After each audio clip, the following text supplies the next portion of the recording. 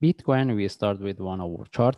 Just I want to give a quick update. First of all, if you refer to our analysis in my last video when the price was within this move exactly, we put our line above this. We mentioned if we wants to look for buy, exactly the price was within this move. We mentioned if we wants to look for buy, the only way is to have entry above this. Because I mentioned we mentioned how we can look for this correction. That's why I mentioned right now from what we have, we can put this one as a flat and we can expect this one turn to one from the last move in relative to this. Okay, that's why I mentioned buying within this move is not a really good idea. The only way for me, I will put my entry above this in case the price sharply reverse, I can get the trade. If the price drop and break the previous low, I'm not in the trade. That's why I highlight how we can look for trade, and buying within this move is not a really good idea. As we can see the price drop and it broke the previous low. And if we refer to the indicators, we see we have a divergence and as well here. Okay. Anyway, one thing I need to highlight here, what I'm referring to this is not the RSI. Even the name is the RSI, there is a changes. The real RSI is here. Okay. But in analysis, we're referring to the MACD, the one doesn't have the name. All right. And as I mentioned, as what we expected the price drop, and we have this too as a three waves structure. And now we want to see whether we can look for the reversal or not. Okay, the only thing is whether the price can retest the previous low or not. Because how we can look at this, can we put this one as a first wave? And this is the internal flat for one move up. That's why we mentioned if we get any reversal, even the price was within this move, we mentioned we're looking for the reversal. Okay, now we want to see whether we can get the reversal or not. That's why still we can expect the price drop some more. But right now we don't have any trade set up for sell. And whoever get the trade from here, and I know that you need to watch out. Okay, still we know right now we can see this one as a ABC. But if there is a continuation, may the divergence, especially here, disappear. That's why right now we cannot buy. We have to see the reversal. That means we get the trade set up for buy if we want to look for reversal. But right now, maybe we can put this one as a flat in relative to this. Okay, but what we get here is not really sharp. All right, now how we can look for trade?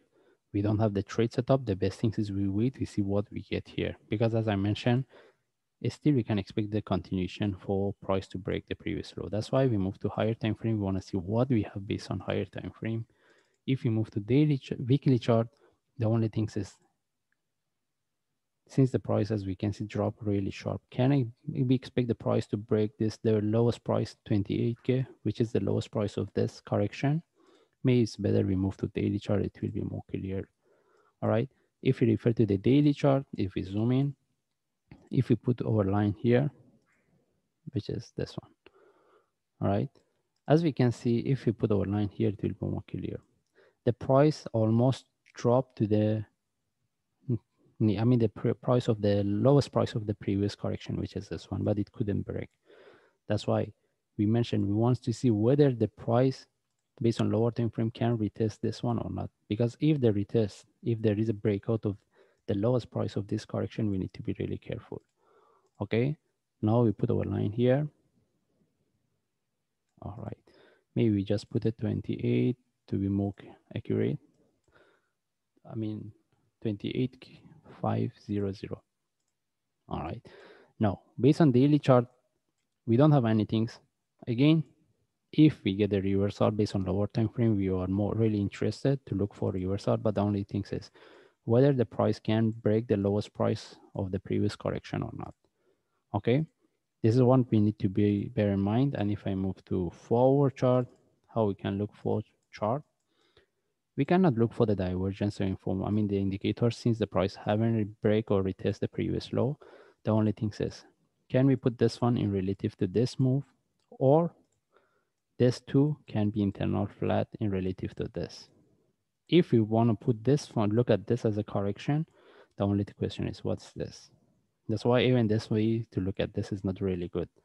Then the only thing is we put this one as a three waves structure based on lower time frame. We want to see whether we can get the reversal or not. But right now, based on forward chart, we don't have any information. Even we don't have any trade set up. We cannot conform with that. And if you move to 1 hour chart, even based on 1 hour chart, we cannot look for any trade, either buy or sell. The best thing is we wait.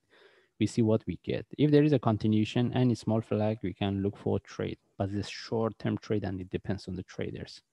But if we get any reversal, still we can consider as a good trade if we get in terms of the risk and reward to look for buy.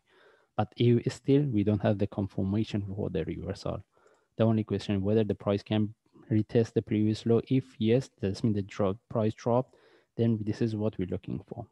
Then what is my suggestion? We shouldn't look for any trade unless we get a correction or trade setup.